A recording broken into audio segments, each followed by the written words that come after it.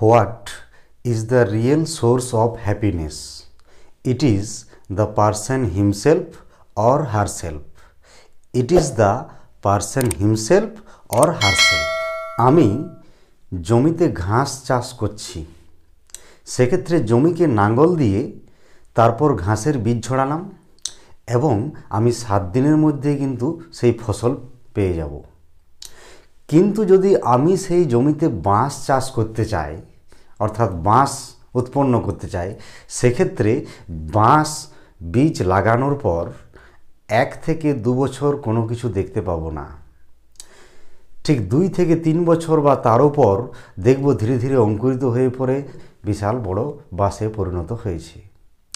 এবং ঘাসকে যেন 7 দিন পরে যেমন আমরা তুলে নিতে পারলাম, আমরা বাঁশকে কি ঠিক তেমনি করে উপড়ে নিতে পারবো না।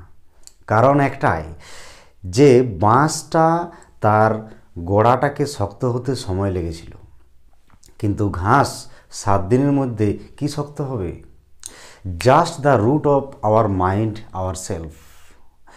যদি আমাদের মনকে আমরা ঠিক আত্মনিয়ন্ত্রণের মধ্যে নিয়ে আসতে পারি, অর্থাৎ আমাদের মনের কন্ট্রোল যদি আমাদের উপরে থাকে, তাহলে কিন্তু আমাদের সোর্স অফ হ্যাপিনেসটা আমাদের উপরে থাকবে। আর যদি আমার মনের কন্ট্রোল আমার উপরে না থাকে, আমার সোর্স অফ হ্যাপিনেস কখনোই আমাদের উপরে থাকবে না। তাই আমি বলছি যে ভিডিওটি প্রথম থেকে শেষ পর্যন্ত মন দিয়ে দেখুন, আমি সোর্স অফ হ্যাপিনেস সম্পর্কে আপনাকে একটা আইডিয়া দিতে পারি। কেউ বলল আমার চাকরি হয়ে গেলে আমি খুশি হব, কেউ বলল আমার রেজাল্ট ভালো হয়ে গেলে খুশি হব, কেউ বলল আমার নাম যশ ছড়িয়ে পড়লে আমি খুশি হব, কেউ বলল আমার গাড়ি বাড়ি হয়ে গেলে আমি খুশি হব, কেউ বলল আমার ইনকাম বড় হয়ে গেলে আমি খুশি হব। This is not the source of original happiness. They R actually postpone there happiness. আমরা অনেক সময় শুধু কিছু অন্য চিন্তায় ইনভলভ থাকি। একটা জাস্ট উদাহরণ দিচ্ছি, আমার বাবার বন্ধুর মেয়ের জেঠিমার কুকুর মারা গেছে, বিরাট বড় ট্র্যাজেডি হয়ে গেছে, আমি ক্ষতিগ্রস্ত হয়ে গেলাম। আপনার খুশির কারণ যদি কারোর উপর, আপনার খুশির চাবিকাঠি যদি কারো উপর ন্যস্ত থাকে, তাহলে জানবেন আপনার বিরাট বড় বিপদ চলে এসছে। আর আপনার খুশির চাবিকাঠি যদি আপনার কাছে থাকে, তাহলে you are the greatest of the universe. আরে আমার যা আছে আমি তাই নিয়ে খুশি, আমার বেশি কিছু দরকার নেই। আমরা বিষয়াসক্তিতে ইনভলভ হয়ে থাকি। এই জন্য শ্রীকৃষ্ণ গীতায় অর্জুনকে কি বলছেন একটু মন দিয়ে শুনুন। Chapter number 2 verse number 62 and 63। ধ্যায়ত বিষয়ান পুংস সঙ্গস্তে সুবুজায়তে সঙ্গাত সংজায়তে কামো কামাত ক্রোধ অভিজায়তে ক্রোধাৎ ভবতি সম্মোহ সম্মোহ স্মৃতি বিভ্রম স্মৃতি ভ্রংসাৎ বুদ্ধিনাশো বুদ্ধিনাশাৎ প্রণশ্যতি। অর্থাৎ ইন্দ্রিয়ের বিষয়সমূহ সম্বন্ধে চিন্তা করতে করতে মানুষ তাতে আসক্তি জন্মায়।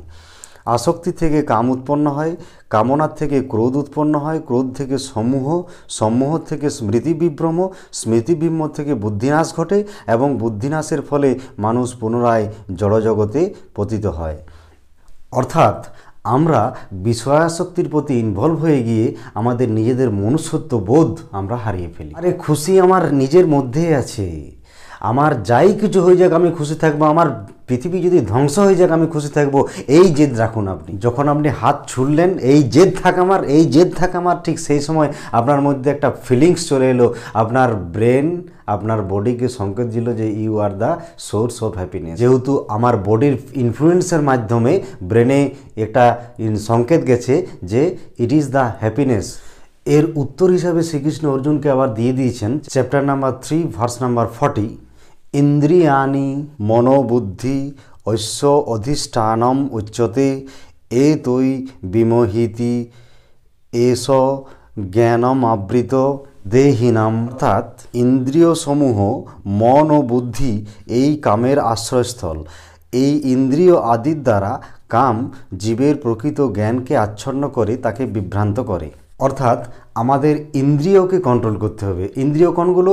না চোখ, কান, জিভ, নাক, ত্বক, এই সমস্ত যদি আমরা রেগুলেট করতে পারি তাহলে কিন্তু আমাদের মধ্যে হ্যাপিনেসটাকে নিয়ে আসতে পারবো। অর্থাৎ this is the source of happiness. This is if we should regulate hour senses we can control our mind and this will bring happiness within our mind. এর জন্যই তিনি এর আগের শ্লোকেই চ্যাপ্টার নাম্বার 3 ভার্স নাম্বার 39 তিনি বলেছেন আবৃতম জ্ঞানম এতেন জ্ঞানিনা নিত্য বৈরিনা কামরূপেণ কন্তেয় দুষ্পুরেণ অনেলচ। অর্থাৎ কামরূপী চিরশত্রুর দ্বারা জীবকে শুদ্ধ চেতনা আবৃত করে, তাই কাম দুরাচরিত অগ্নির মতো চির অতৃপ্ত। অর্থাৎ কামনা আমাদেরকে কমপ্লিটলি ডিস্ট্রয় করে দেয়। অর্থাৎ কামনাকে আমাকে প্রথমে রিমুভ করতে হবে, যে আমার মধ্যে কাম প্রবৃত্তি, কাম মানে শুধুমাত্র যে সেক্স ডিজায়ার তা নয়, কাম বলতে আমার কোনো লোভ, যে কোনো লোভ হতে পারে আমার কাম। অর্থাৎ আমাদের একটা অবসেশন গোল স্টেটমেন্ট দরকার। অবসেশন গোল স্টেটমেন্ট মানে আমার যাই হয়ে যাক আমাকে আমার লক্ষ্য পূর্ণ করতে হবে, লক্ষ্যটা যেন দৃঢ় লক্ষ্য হয়। সেই ক্ষেত্রে আমার বাইরের যে সমস্ত সমস্যা বলে মনে হবে, খারাপ বলে মনে হবে, সেগুলোকে আমাকে নিজেকেই নিয়ন্ত্রণ করতে হবে আমার লক্ষ্য পূরণের জন্য। I have the power two choice happiness, nobody can stop it. আমরা সমস্যায় জর্জরিত হয়েছি না, সমস্যা কোনো সমস্যা নয়, সমস্যাকে সমস্যা মনে করাটাই সমস্যা। The problem that have in my life R actually not the problem, considering problem is bigger then the original problem. Objects give physical comfort, happiness give us emotional support. এটি মনে রাখবেন। আমি ছোট্ট একটা উদাহরণ দিচ্ছি। আমি এখানে চেয়ারে বসে আছি, আমার মনে হলো যে সামনের দেওয়ালটি আমাকে ছুঁতে হবে। ঠিক এই জন্য আমার মধ্যে কিন্তু একটা ব্রেনের সিগন্যাল চলে গেল যে আমাকে ছুঁতে হবে। আমি যতক্ষণ না পর্যন্ত সেই দেওয়ালটা ছুঁচ্ছি আমার মধ্যে ক্রুয়েল, অ্যাঙ্গার, জেলাসি, গিল্টি এগুলো সব ব্রেনে জায়গা করে নিল। ঠিক যে মুহূর্তে আমি দেওয়ালটি ছুঁয়ে দিলাম সেই মুহূর্তে আবার ঠিক রিল্যাক্স হয়ে গেলাম। অর্থাৎ আমাদের সাথে রিলেটেড কোনো জিনিসকে আমরা পাওয়ার জন্য আমরা কিন্তু খুব ব্যাকুল হয়ে পড়ি, কিন্তু তা না। ওটা দেওয়ালটা ছুলেই যে আমার ঠিক হয়ে যাবে সেটা না, বা দেওয়ালটা আমাকে ছুতেই হবে এমন কোনো মানে না। আমাকে কি করতে হবে, আমাকে নিজের মনকে আমাকে নিজেকেই নিয়ন্ত্রণ করতে হবে। কোনো সোর্স, কোনো বাইরের আউটার ইনফ্লুয়েন্স যেন কাজ করতে না পারে। I am the creator. চোখ বন্ধ করে একবার নিজের মধ্যে বলুন, I am the creator, I am the creator, I am the creator, nobody can stop me. তাই প্রথমে দৃষ্টিভঙ্গিকে বদলাতে হবে। দৃষ্টিভঙ্গি বদলানো মানে কি না, আমরা যে জিনিসটাকে যেমনভাবে দেখছি সেই জিনিসটাকে ঠিক তার উল্টোভাবে দেখতে হবে। আমরা যে জিনিসটিকে যেমনভাবে দেখছি সেই জিনিসটিকে দেখার যে দৃষ্টিভঙ্গি সেটা চেঞ্জ করতে হবে। সাইকোলজি বলে না, when you change the way to look at the things you look at will change. When you change the way to look at the things you look at will change. You should not the change of things, but you should change the way of looking. আর এই জীবনে অনেক কিছু খারাপ হতেই পারে, সেটা আমাদের signal আগে ব্রেনে দিয়ে রাখতে হবে। তার মানে এই না যে আমার খারাপই হবে, খারাপ হতে পারে। পৃথিবীর আমি একটা ক্ষুদ্র জীব, আমার অনেক কিছু হতে পারে, কিন্তু আমাকে নিজের মধ্যে পাওয়ারটাকে বিরাজমান রাখতে হবে। কিন্তু এই নয় যে আমি সেখান থেকে ভেঙে পড়ে ঠিক কুকড়ে বসে গেলাম। আমি আপনাকে বলছি পরিস্থিতি কখনো বদলাবে না, আপনার মনস্থিতি আপনাকে বদলাতে হবে। Situation will not change, you will change your mental condition, not the situation, not the person, not the any other things, but you should only control, you have only the power to change your mental condition, nothing else.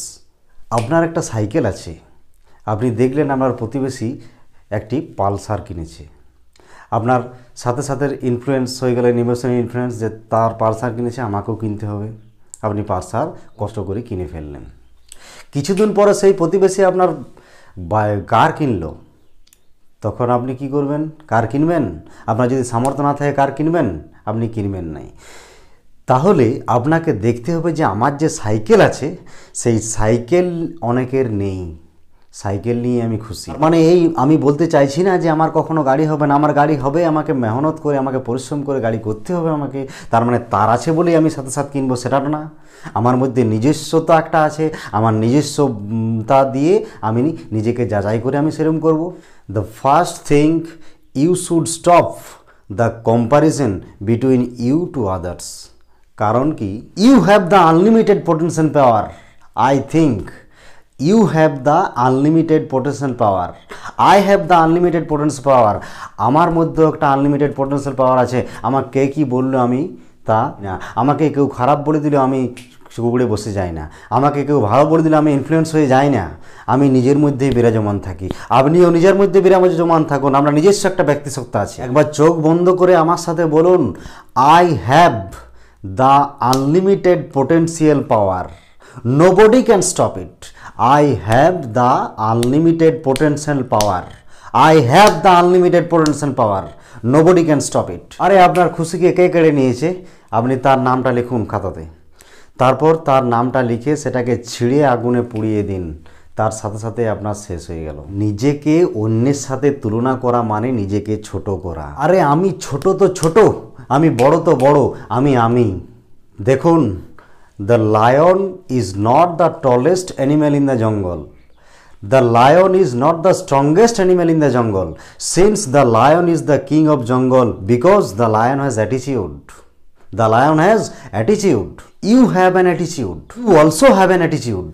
শাস্ত্রে বলা আছে অনুকূলস্য সংকল্প প্রতিকূলস্য বর্জনম, অর্থাৎ যেগুলি আমার favourable সেগুলোকে গ্রহণ করব, যেগুলি আমার কাছে আনফেভারেবল সেগুলিকে আমি রিজেক্ট করব।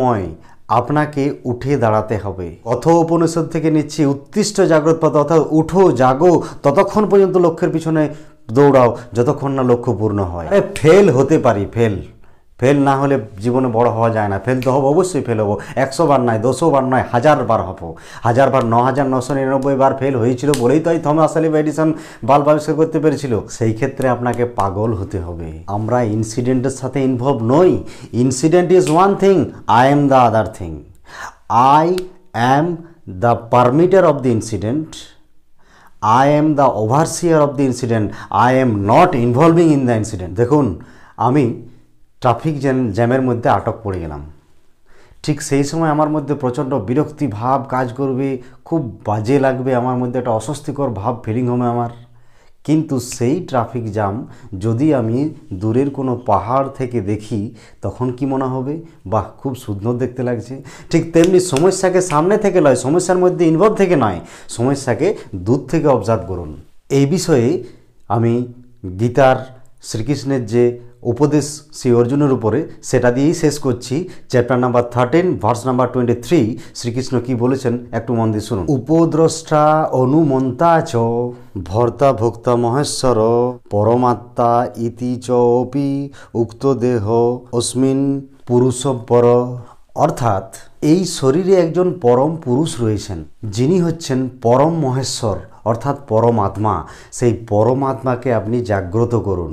আমি খুব শীঘ্রই আপনার সামনে meditation, attitude, emotional handle, power of subconscious mind, এই যে সমস্ত সাইকোলজিক্যাল ফ্যাক্ট, এগুলো আমি বিখ্যাত লেখকের বইয়ে পড়া, এমন বিখ্যাত সাইকিয়াট্রিস্টের যে লেকচার, তাদের মেন কিছু পয়েন্টগুলি আমি আপনাদের ধরবো। আপনারা আমার সাথে থাকুন। ভালো লাগলে সকলের সাথে শেয়ার করুন ও চ্যানেলটিকে সাবস্ক্রাইব করতে নোটিফিকেশান অন করে অল অন করতে ভুলবেন না। সকলকে শেষবারের মতো আমার তরফ থেকে অভিনন্দন জানিয়ে আজকের পর্ব শেষ করছি। দেখা হচ্ছে পরের কোনো এক গুরুত্বপূর্ণ এপিসোড নিয়ে। সুস্থ থাকুন।